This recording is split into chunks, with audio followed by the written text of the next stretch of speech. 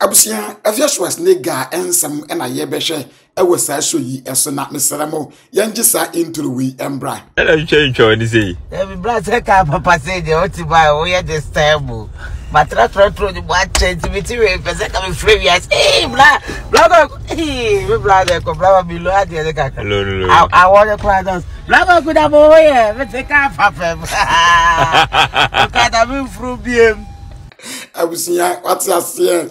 I need not Mr. Ramo, say, young sister, you or showcasing energy and young one that knows so kada, mean through beam. I was young, and Yasha the Akoso.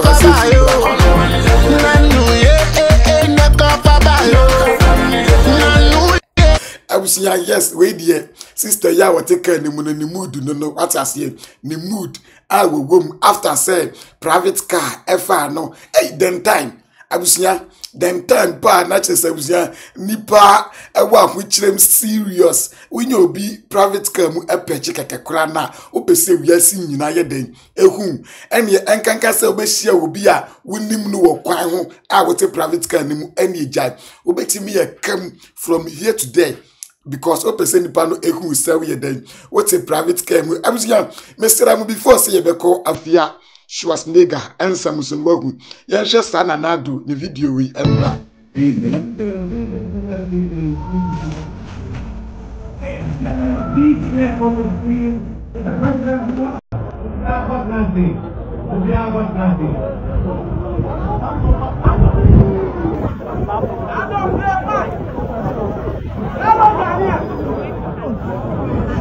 Abusia nana do video trend na adwenchira kodo na Ghana for about this very video anana do sika obadwam wo share popular critic eye bongo ideas here or say first president in history handling cash in public, no composure, nothing presidential.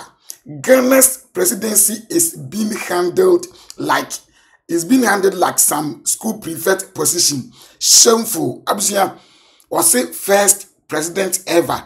What Jessica ewo badwam na se we di ankanye news wo se oba Jessica ewo badwam ana obedi president abusia sa no ne asizi wo se obetimi Jessica obadwam ohu ebia me die menim die but abusia video we trend ye pa na nado wo Jessica sha no se we mpodi enye sika bia we na nado wo gidie se wo de to pure water keke wachase we pure water keke na ebia wo de to na abusia Afia Schwar ensem ena yebehwe na as usual said ye nyina yenim no Afia Schwar eyobi a yenim ni say wadwan minka say wadwan na say wa fly abusia wadwan from Ghana to US on one kasa na kan ye o say wadwan because we say die amafo penakum no say die na nye say wakọ US say wakotena kwa no mabobra na die ensensem bebere an abusia say nyina yenim say wo US ache say wakọhwe say e kan say obenya peace ni asumdie ni ahobambo no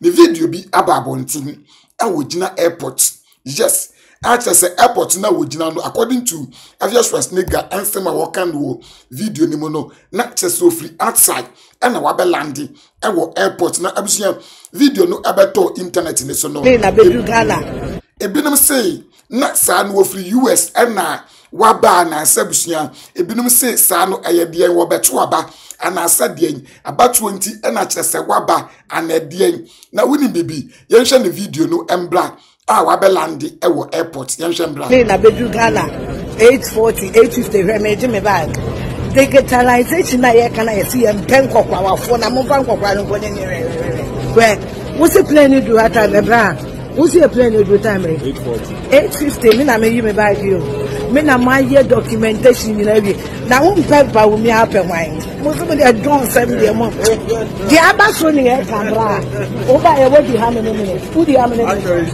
who the line and who the digitalization is very good eh why won Dr. Mahmoud Bawo me now you pay for yeah Mahmoud Bawo I'm working barefooted for you barefooted today I won't wear slippers I am sick but I won't wear slippers.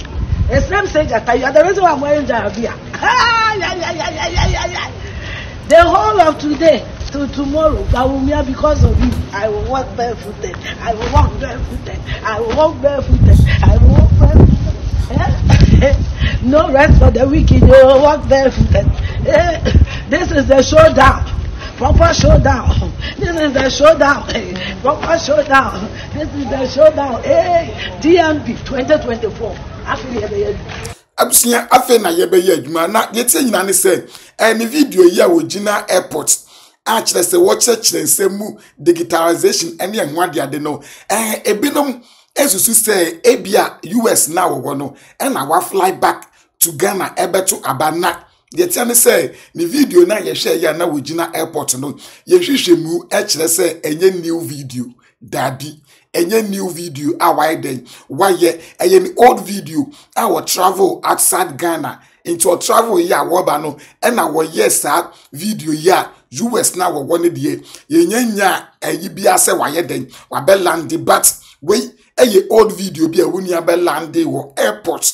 And actually say we'll showcase how digital Ghana has become. Now with him, say you can Afia Schwar and JW let's Jansha said they will see associate JDM so I will have say any comparison be a warrior between JDM and Dr. Mahamadou Bawumia. JW, let me educate you. Bawumia is the vice president of Ghana, not the president of Ghana. And if you are going to do the comparison, what did John Mahama do as the vice president? Name one thing, just one thing. And mommy, see, just one thing John Mahama was able to do as a vice president. I will wait. JW, and the reason is when you are vice president, you have a boss. When you are vice president, you have a boss. I said John Mahama was a vice president. John Mahama was a vice president who didn't finish his term as a vice president.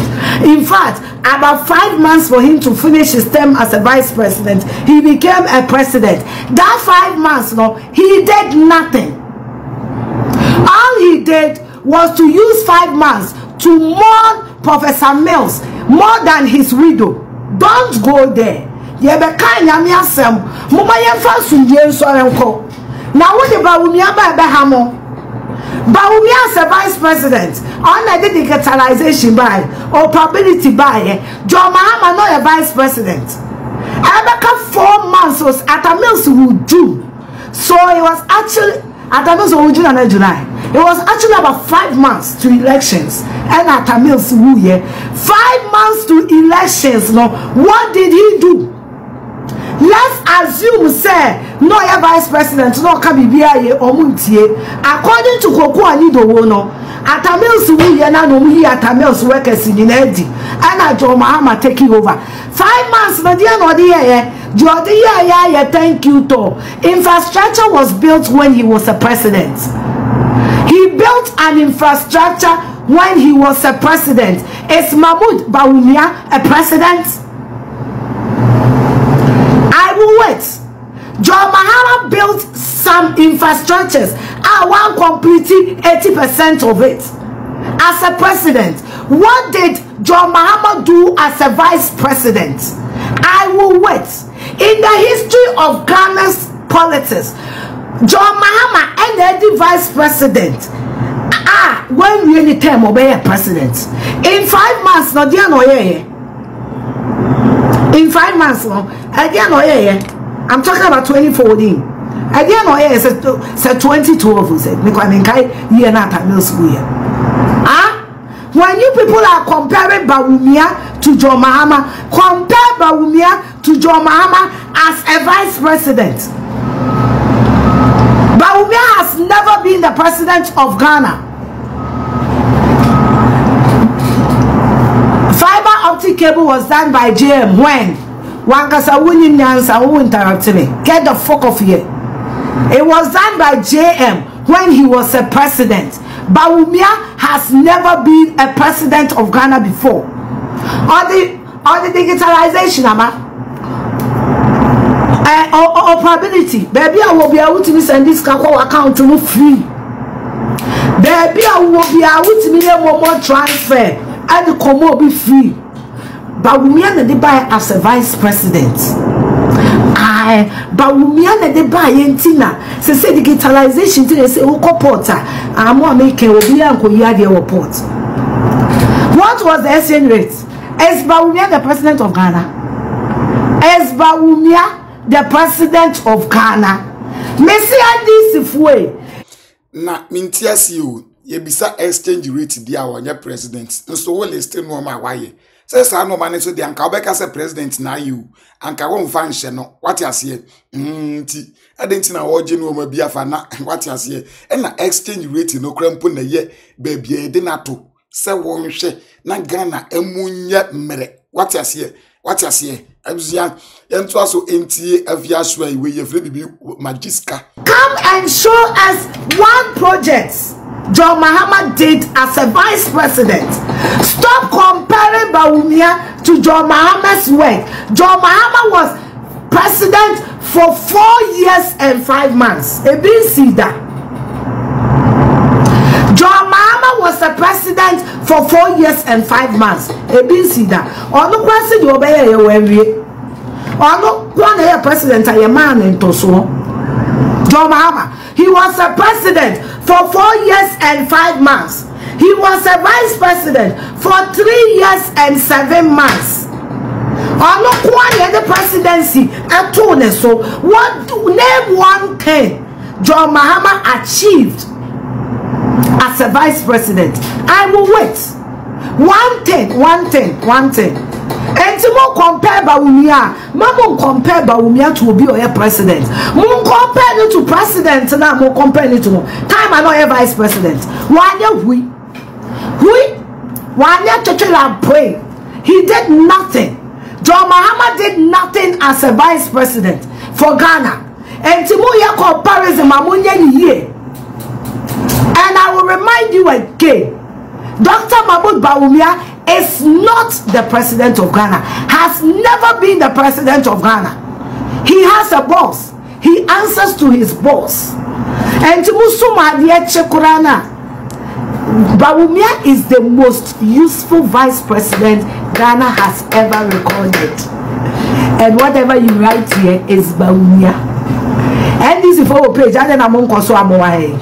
Sister, we saw a Bible, you know, from some cylinder. You was a Bible, you say, me baby be a bear comer. Now, sister, I hope I saw Bible, I am said, oh, side, every move. Because I am whereby and a school and company and what train my baby, and see any cleaning nanny as a son, and is yet your car. Independence is a doctor for any being for no when you move in a busa woman, no, my dear. Omo na wo buy, any clean a CD. Or say microphone no mu wani mu honi bi amsia aso mu di line so ma Linda yentie mai we ye dwuma ya wo clean na bia wa bo try say otogu so ye dwuma pa esusu sika na esu he ube hu ye ko bia no pa wa ha ye ko bia wia wa ha ye ko bia nwumre enche ni ye togu say abochirefo hu dodo na sabi ye togu so ye nyade o ye free Ghana ba na sasabro ni eso clean as you see, obi ko sister how papa chaba de mu se be busa yin ko busa chiro for yes how dey dey won maybe you abusia yes so far we any day egu me ma waso atebie subscribe to the channel yi for updates na me fa wo nc ahase ye